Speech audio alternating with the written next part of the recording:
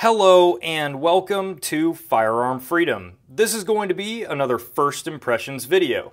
In today's First Impressions video, we're going to be taking a look at the T.Rex Arms Orion Battle Belt. Now, I won't be going too in-depth on each one of these pieces just because I am planning on doing a full review of each individual piece in a later video and just a short review here.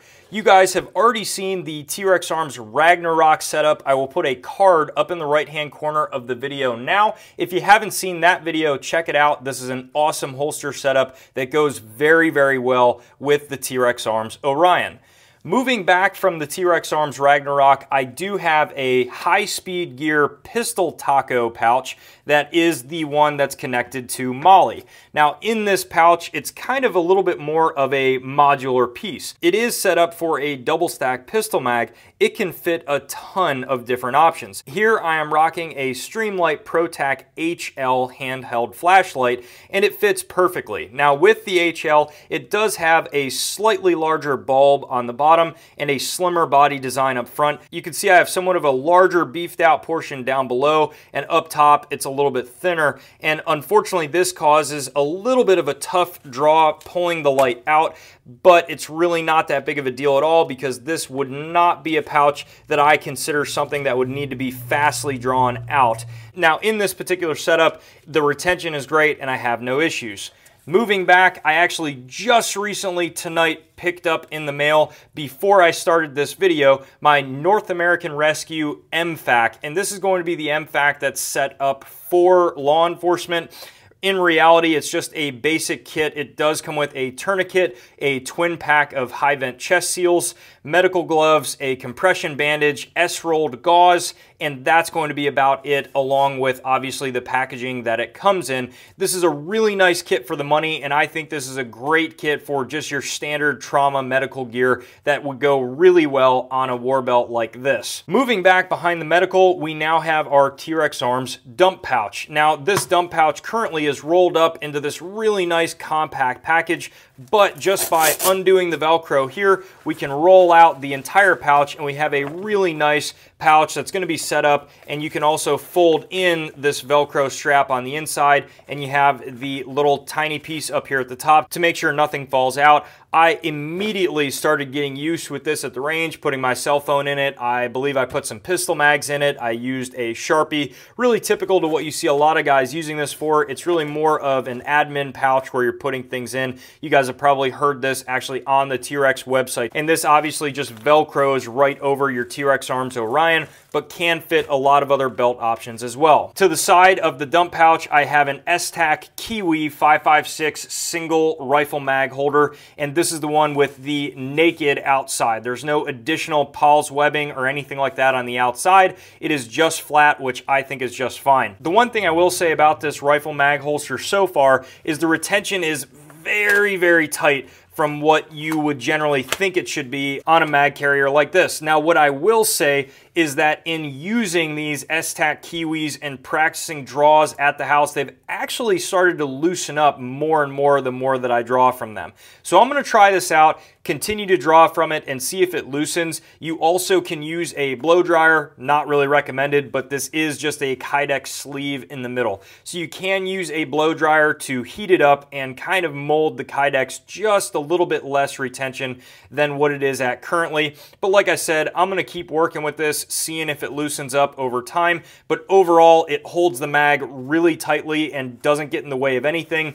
This is going to come with two malice clips that are going to clip directly to the attachment points that are already on the T.Rex Arms Orion. Moving forward, we have a dual pistol mag holder from S-Tac as well. It's going to be another Kiwi setup. These were a little bit tight at first as well, but as I started practicing draws from them at the house and at the range, they got just perfect. I have absolutely no issues with these at all. These are going to utilize a dual malice clip system, and same deal as the S-Tac Kiwi. It's going to drop right on your T.Rex Arms Orion with absolutely no issues whatsoever. Moving on to the actual Orion itself.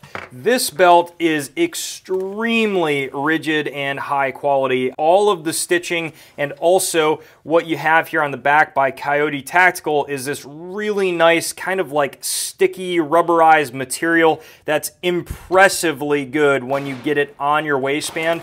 It does not want to move at all. Now, originally, I had somewhat of an issue with sizing. This was more so user error on trying to figure out exactly how to set all of this stuff up, because it looks really simple when it's all laid out here already together, but once you get the belt with nothing on it, it can be quite a bit more difficult to figure out where you want to put things and also how to loop everything through to get it to function the way that you want it to.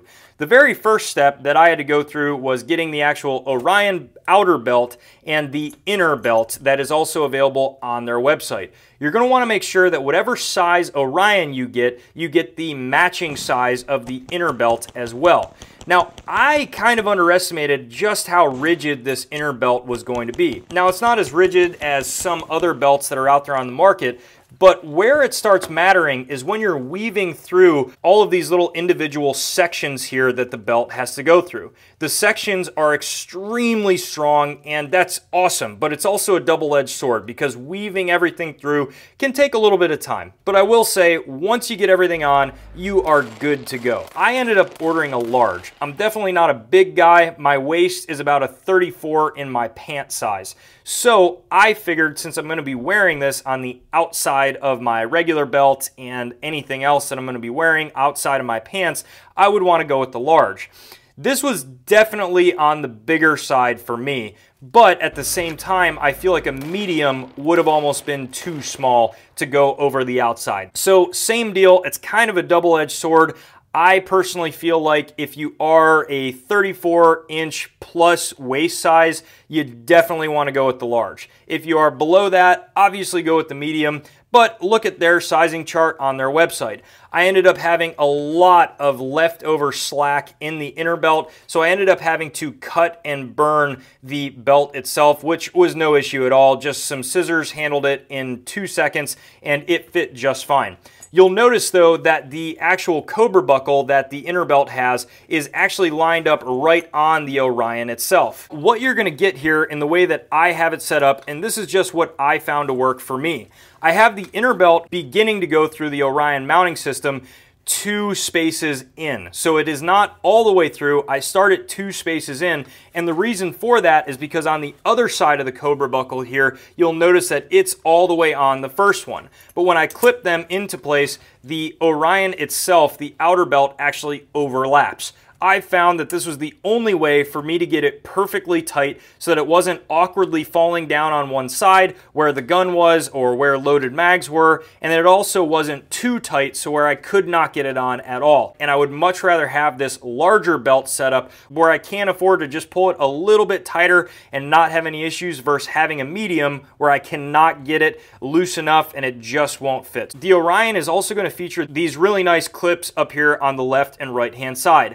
I utilize these for my gloves. You can utilize them for whatever else you can clip into here. It's a really rigid, strong setup, and I had absolutely no issues with these at the range. Obviously, you're not going to want to put something crazy heavy in there because they're not really designed for that, but they are going to be able to withstand quite a bit. As far as for comfort of running around with this belt for the short amount of time that I had it at the range, I had absolutely no issues. And surprisingly, it was a lot more comfortable than I thought it was going to be.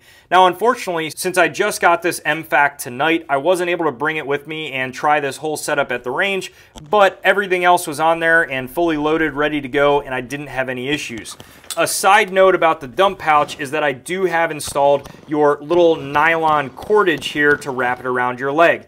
Originally, I had thought that this would be uncomfortable with the Ragnarok strap as well, but I was pleasantly surprised that when I got this strapped up and ready to go at the range, 1, my stuff that was in this dump pouch did not rattle around, and 2, it was actually really comfortable. I didn't notice that this strap was around my leg at all. It's a little bit skinnier, and I tightened it down so that it wasn't overly tight, and I had absolutely no issues. I really do like the fact as well that this dump pouch rolls up nicely So that way, if you don't need it or don't want to use it for that range day, it's not flying around all over the place, and you can also wrap up the cordage in there too, so that is not getting in the way either, which is extremely nice. Now, ultimately, the way that I have this belt set up, I tried it in a couple of different configurations. I tried it with my belt, I tried it with my 511 pants, I tried it with some regular jeans, and then I also tried it with like some sweatpants and other options that you wouldn't obviously generally be wearing to the range. What I found to be the most comfortable is with whatever pants that you're wearing, but not with the standard belt that you'd wear for your concealed carry setup or something else.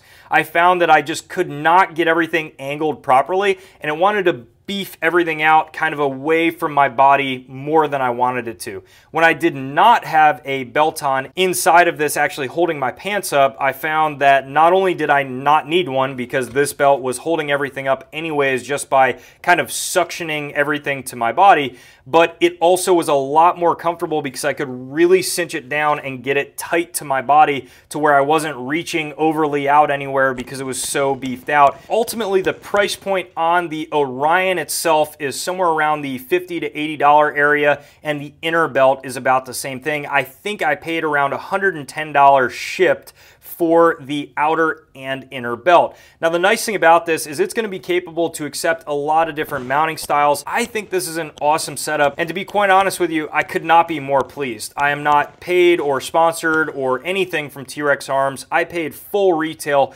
for all of this stuff, and what I was looking for is really more so just something that I can bring with me to the range or for that SHTF situation and not have any issues, and I think this is definitely the belt to go with. There are some other great ones on the market, but I would definitely have to rank this up there with one of the best for sure. I think it is more than worth the money that you're going to be paying for it, and the nice thing too is that T.Rex Arms offers a lot of this stuff ready to go on their website.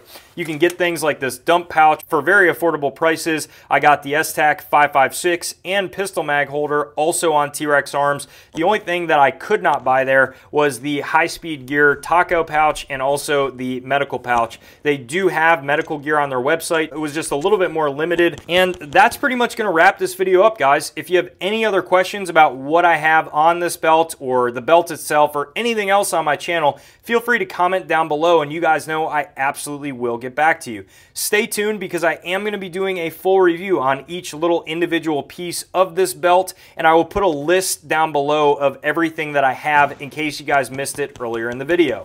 While you're down there, check out that description. The first link will show you how you can support what I do here on the Firearm Freedom channel. In that description, you also find links to the Firearm Freedom Facebook, Twitter, and Instagram account. We do daily posts on all three of those, and on the Instagram account, we actually do twice a week live streams, so you guys are not going to want to miss out. If you enjoy the content that's coming out here on my YouTube channel, be sure to hit that subscribe button and ring that bell so you don't miss out whenever I post a new video. Thank you guys so much for watching, and as always, stay tuned for more great videos to come soon.